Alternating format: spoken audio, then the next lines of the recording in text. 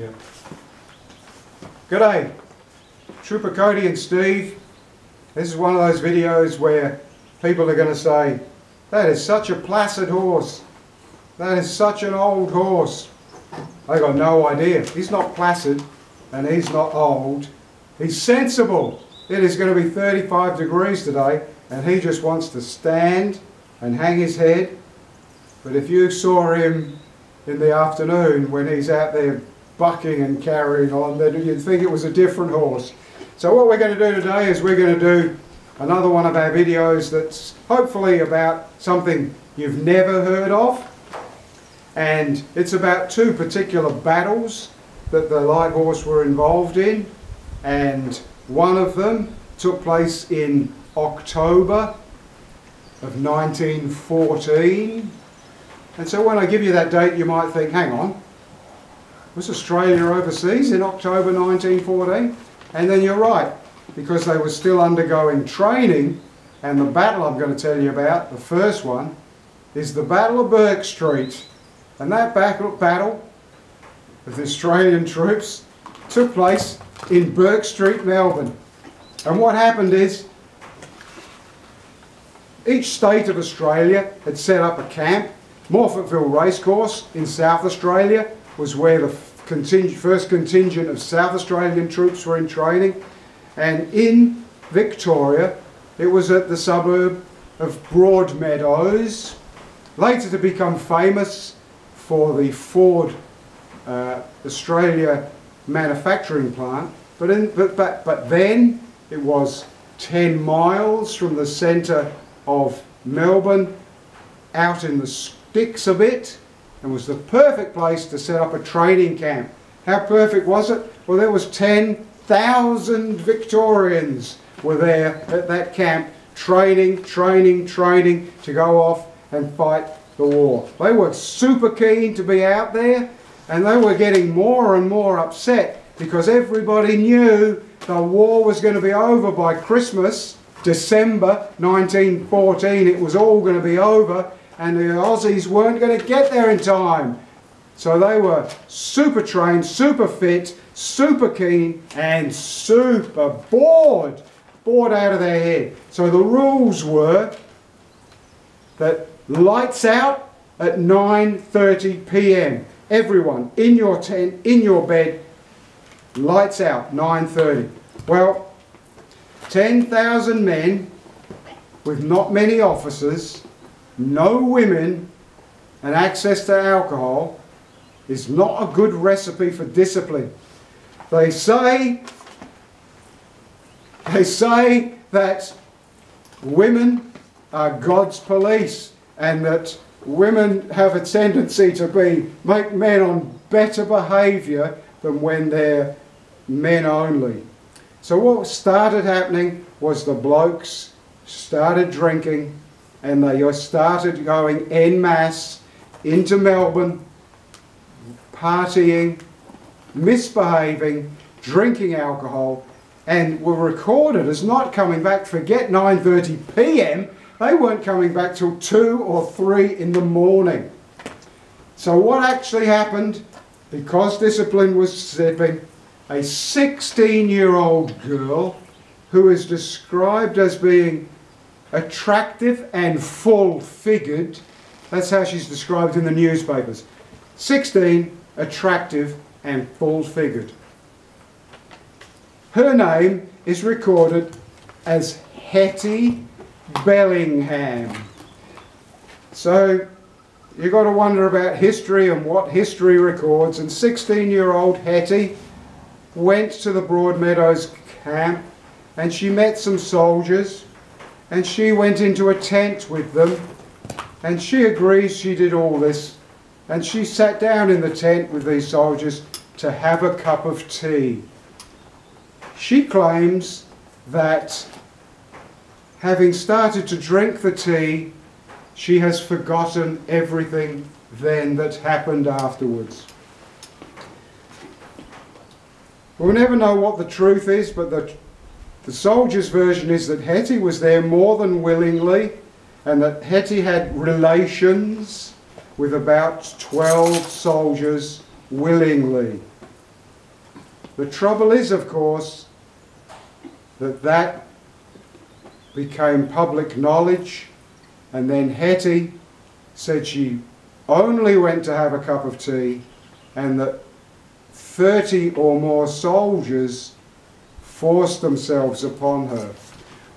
When she said that, it was reported in the newspaper, and in Melbourne there was a newspaper called The Truth, and as we know about the media, the last thing they're interested in is the truth.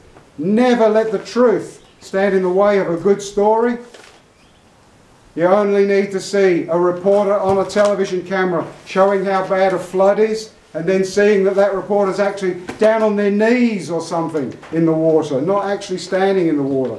So what happened is The Truth put out a massive headline that blanketed soldiers as being drunken rapists, and because of that, all of those 10,000 soldiers in that camp felt slighted, slurred. They believed they'd all been branded, and so many of them set off to Melbourne with the specific intention of ripping down every single newspaper banner and poster that was up about the event, and getting their hands on every single copy of the newspaper and destroying it.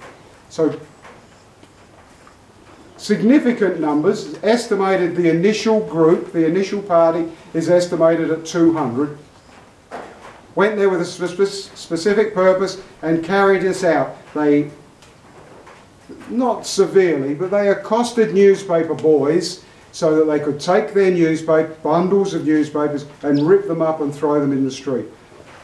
What happened when they did this is that they then found thousands of members of the public turned up. This is Burke Street. This is the one of the main streets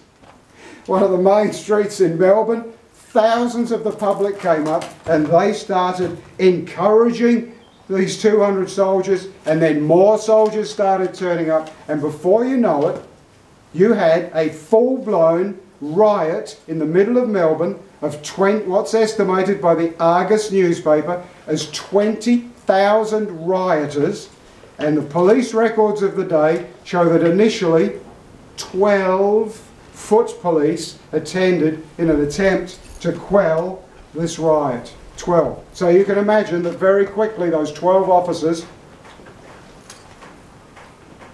were overcome and retreated.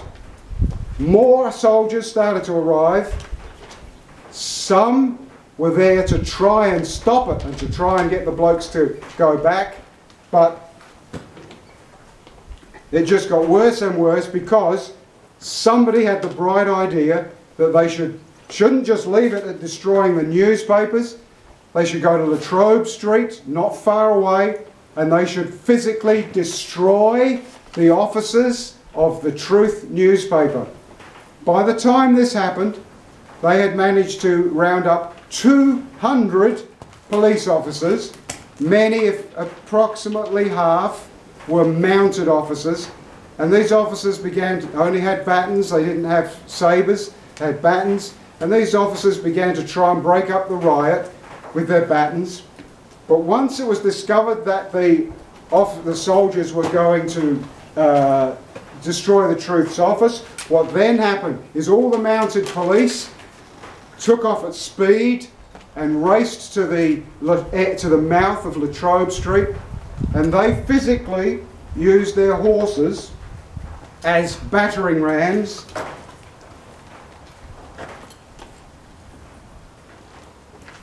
So the police charged on their horses to Latrobe Street, formed a barricade, and then when the soldiers tried to get down Latrobe Street to the Truth's officers, they physically used their horses, and it's described that the men were bowled over by the horses and that the police officers just kept riding back and forth, and they did that until the public, really about between midnight and 2, the public started to drift away, wanted to get home to bed.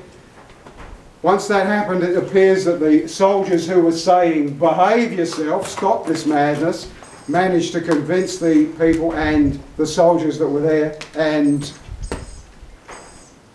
the riot broke up. Now what I had intended to do is to tell you about a second little known battle that the Australians were involved in. But as you can see, I've told you it's 35 degrees. There's no special effects or bullshit, if you like, with these videos. And Cody is getting a bit sick of the heat and the flies. So I'm going to leave it just at the Battle of Bourke Street. And the other one I was going to tell you about can be a separate video. So you hang in there and come back to watch the second one. It's even more unbelievable than that one is. Thanks for watching. Subscribe if you haven't already, and please, it's a bit of an unusual one, so share it around with your mates. Cheers. Thank you.